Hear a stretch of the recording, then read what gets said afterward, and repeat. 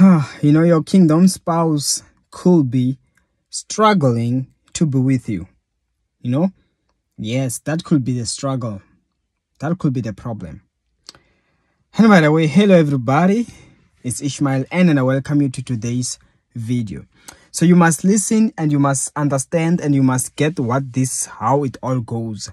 Under normal circumstances, when it comes to kingdom spouses and stuff, this thing is a matter of, it's not necessary, it's a battle, let me put it like that. That is why married people, are advised to pray for their marriages. You must also, when you're still single, pray for your marriage, pray for your children. A lot of things gets involved, you know. And let me tell you one thing. I've noticed a trend. If in a family, you could see or you can see that nobody ends up being married properly, if you know what I mean. But they can just have men, women, but no proper marriage.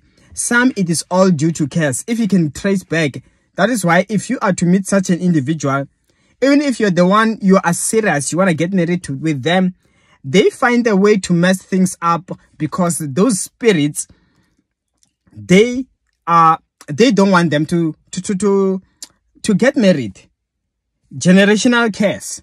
That is why you find that they are struggling. And sometimes they might not recognize you because the enemy knows if these two people can be together, marriage is bound. So what do we do? And some people, you will be so shocked that you were good, you treated them right, but they find a way to mess things up.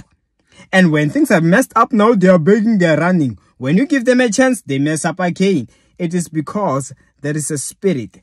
They are struggling. There is something that does not want them to meet your right partner, to be happily married.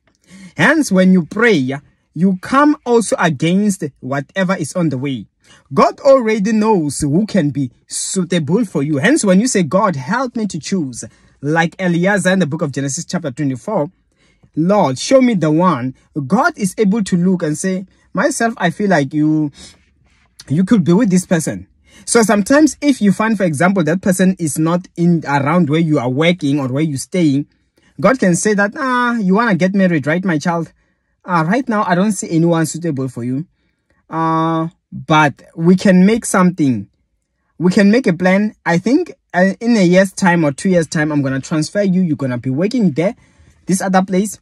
Then that's when you will meet this person because this person is the most suitable so far. So you see how God plans ahead of time, something along those lines. If that person messes up, he is able to see that, okay, around this area, there is this person. They can be suitable. And there are those that already from birth, he knew that they must be together for these people. It's like John the Baptist, who was long born to prepare a way. Nobody else could be given that task but John the Baptist. So some of these marriages which we've been told that God already, it is like that. Whereas some people, they end up backsliding along the way and God has to find a replacement. Because if someone just decided, I want to be with slave queen kind of woman who look like, if God can give that man to you, you will feel like you are not the one. You get what I'm saying? If God can give that woman that kind of a man, whereas she wants a billionaire, it becomes a problem. Whereas God wants so a message, but she's like, I want a celebrity. You get what I'm saying? So, but in the mighty name of Jesus Christ, the way that I'm giving you is to pray. Pray wherever they at. Release your kingdom spouse. Some, they are struggling where they at and they don't know how to pray. Hence, when you are the prayerful one, you rescue them and you save your kingdom marriage. I pray for you right now in the mighty name of Jesus Christ. Amen. And of course, that's all I had. My details on the comment section below. See you next time.